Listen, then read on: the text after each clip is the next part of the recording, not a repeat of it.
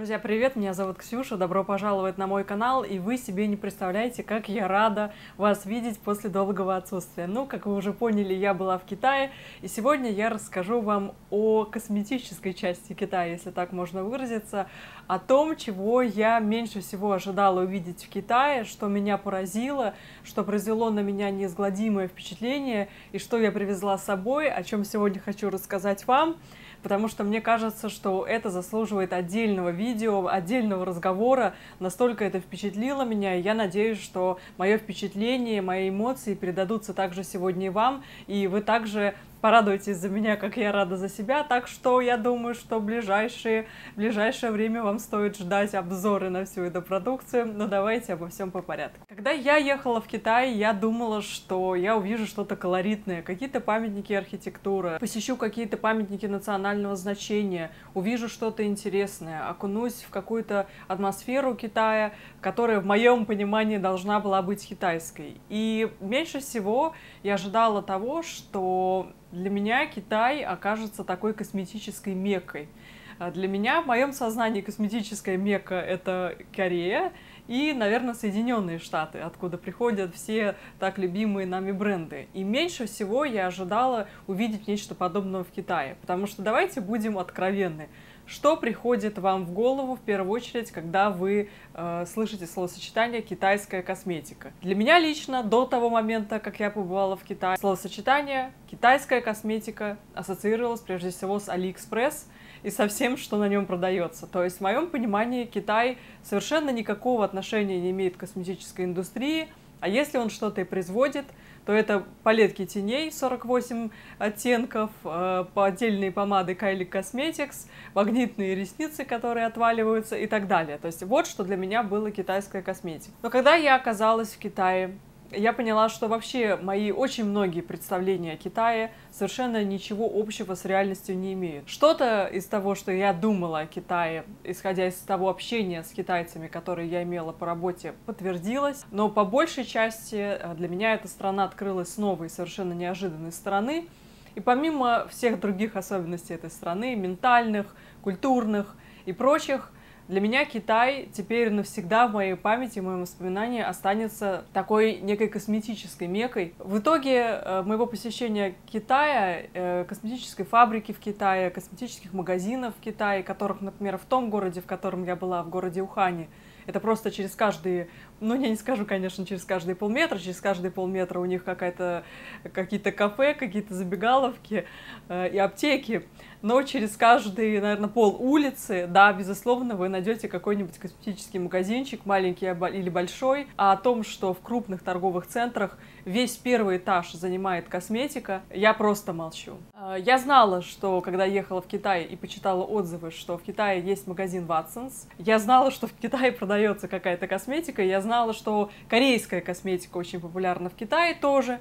И я думала, что если я увижу какую-то косметику, если это будет корейская косметика, которая мне интересна, я ее приобрету. Но я еще раз повторюсь, в 10-й раз, наверное, за это видео, и я постоянно буду это повторять, я не ожидала, что я увижу то, что я увидела. Я не ожидала, что мои приоритеты настолько сместятся, и что я привезу с собой целый чемодан, а это действительно не преувеличение, это правда, косметики из Китая. Итак, первый магазин, который я посетила в Китае, набрела на него, можно сказать, случайно, но потом я увидела, что эти магазины в Китае действительно очень распространены, встречаются достаточно часто в любых кварталах. Это магазины Watsons, которые сейчас есть также и у нас в России, но у нас в России Watsons переделывают магазины Spectre, насколько я знаю, и ассортимент этих косметических магазинов примерно такой же, как, собственно, был в магазине Spectre или какой есть в Улыбке Радуги. То есть мне эти магазины в России мало привлекательны.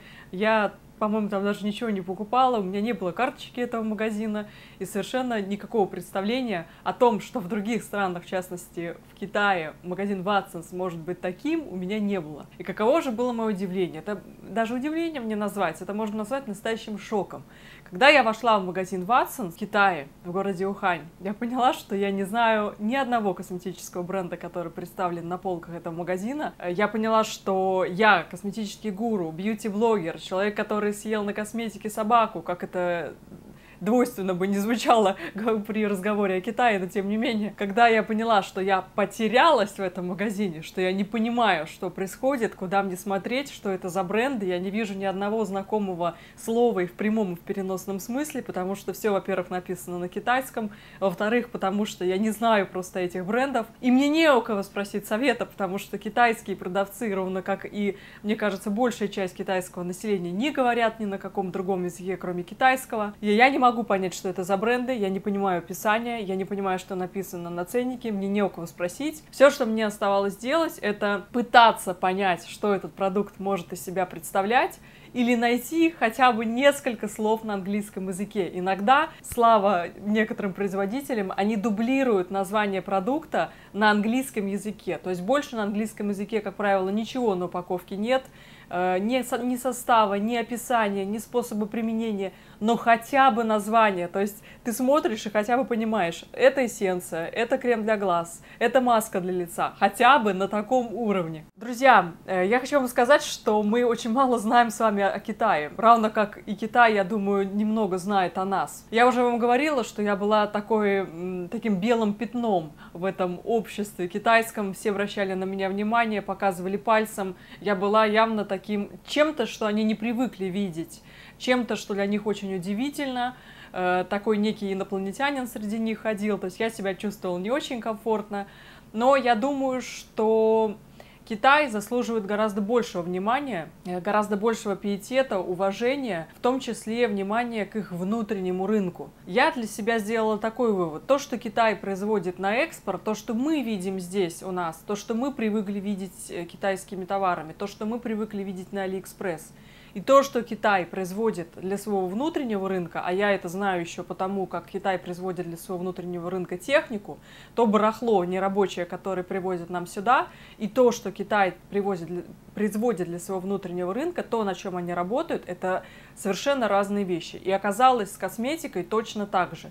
То, что Китай производит на экспорт, то, что мы видим на Алиэкспресс, то, что принято считать китайской косметикой, и то, что китайцы производят для своего внутреннего рынка, то, чем они пользуются сами, то, чем пользуются китайские женщины, это огромная, просто это бездна, это гигантский разрыв между этими двумя понятиями, и я так поняла, что ничего общего между собой они не имеют. Китайцы умеют производить отличнейшего качества вещи, отличнейшего качества технику и косметику, но все это они делают для своего внутреннего рынка. И наша беда, пожалуй, в том, и все наши предубеждения о Китае, мои во всяком случае, были основаны на том, что я не видела того, что они производят для своего внутреннего рынка. И я не ожидала, что они могут производить такого качества косметику в таком гигантском ассортименте. То есть, поверьте, это не один, не два, не три, не 10 брендов. Это сотни косметических брендов полноценных, которые, я думаю, что если бы они решили выйти на мировой рынок, просто бы захватили его. Потому что я думаю, что эта косметика была бы более даже популярна, чем сейчас популярна корейская косметика. Кстати, да, я оговорилась о том, что корейская косметика в Китае тоже популярна. Это действительно так.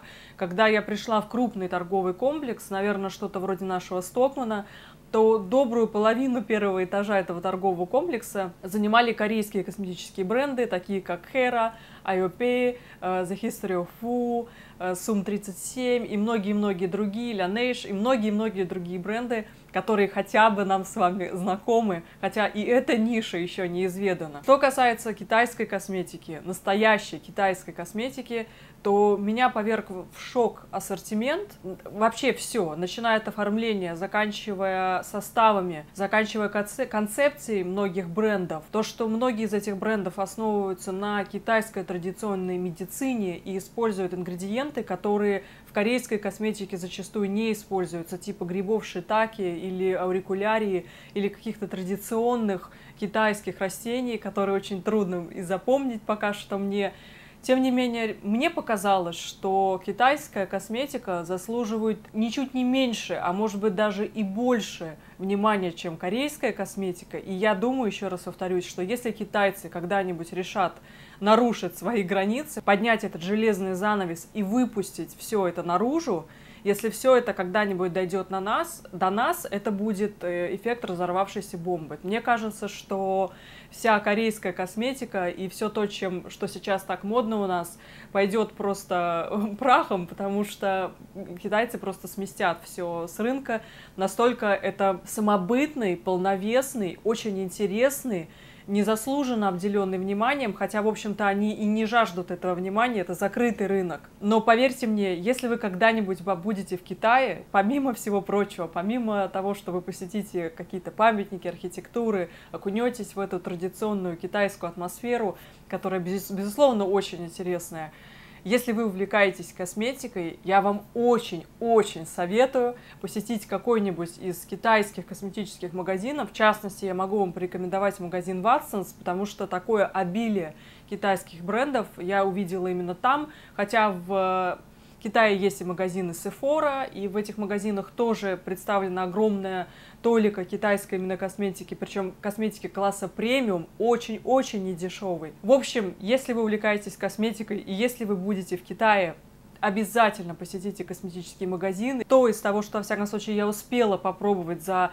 последнюю неделю, на меня произвело колоссальное впечатление. Мне хочется просто пойти в ванну, взять большой мусорный пакет, сгрести с полок в ванной все, чем я до этим пользовалась, поставить то, что я купила, и пользоваться только этим. Я надеюсь, вы видите мои эмоции. Действительно, я не ожидала увидеть то, чего я видела. Я не ожидала, что китайский косметический рынок, он такой. И это все произвело на меня колоссальнейшее, неизгладимое впечатление. Это видео я снимаю для того, чтобы, наверное, вас чуть-чуть сориентировать по косметическим брендам или, во всяком случае, показать вам то, что я купила, для того, чтобы вы хотя бы немного ориентировались в Китае, в китайской косметике, чтобы вы тоже могли что-то купить себе, потому что кое-что из того, что я купила, я уже попробовала. Я еще раз повторюсь, мне это очень понравилось. Поэтому, если вы будете в Китае, может быть, опираясь на мои теперешние познания, на мой опыт, вы сможете сделать правильный выбор. Хотя, честно говоря, я до сих пор про некоторые косметические продукты не совсем понимаю, что это такое.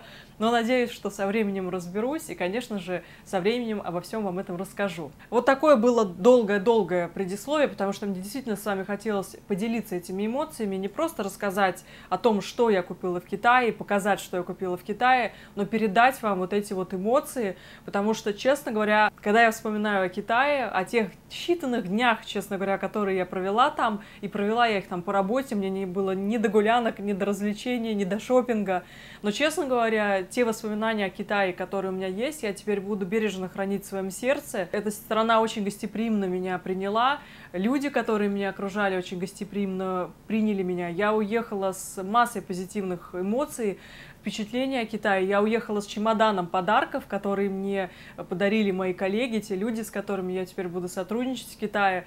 В общем, Китай для меня теперь это новая любовь. И если раньше я мечтала поехать в Корею, я думала, что я обязательно посещу Сеул, и мне очень хотелось сделать косметический шоппинг в Корее, то теперь мне хочется вернуться в Китай и еще раз совершить косметический шоппинг в Китае, но теперь уже более осознанно. Но давайте, наконец-таки, мы поговорим с вами о том, что я купила. Я не рассчитывала покупать косметику в Китае, скажу вам честно. Я уже говорила это в начале своего видео. Я даже подумать не могла, что китайцы могут производить хорошую косметику. То есть все, о чем я думала, когда думала о китайской косметике, это Шаобао или где-то Алибали, какие там у них есть сайты, Алиэкспресс, и вся вот эта вот масса барахла, которая лишний раз побоишься наносить на свое лицо, которое там продается. Нет, косметический рынок Китая настоящий, он не такой, как оказалось. И я не планировала покупать ничего в Китае из косметики, еще раз повторюсь. Я думала, что, может быть, если мне попадется что-то из корейской косметики, я это куплю. Но когда я приехала в Китай и увидела то, что я увидела, мне понадобился дополнительный чемодан. Весь этот чемодан был забит косметикой и привезен сюда. Хорошо, что на таможне у меня не было проблем. Меня не спросили, зачем мне нужна такая гора косметики. Я очень рада тому, что я сделала эти покупки. И надеюсь, что если вы будете в Китае, потому что вы не найдете отзывы об этих продуктах ни на российском YouTube, потому что в Китае нет YouTube, ни в Инстаграме, потому что в Китае нет Инстаграма, ни на eBay, ни где-либо то ни бы еще. То есть это можно приобрести только непосредственно приехав в Китай, насколько я понимаю. Но не все, что-то доступно более доступно нам, что-то вообще закрыто от нас. Поэтому еще раз повторюсь, я надеюсь, что мое сегодняшнее видео, такое долгое, будет для вас неким гидом, потому что можно купить в Китае. Итак, поехали.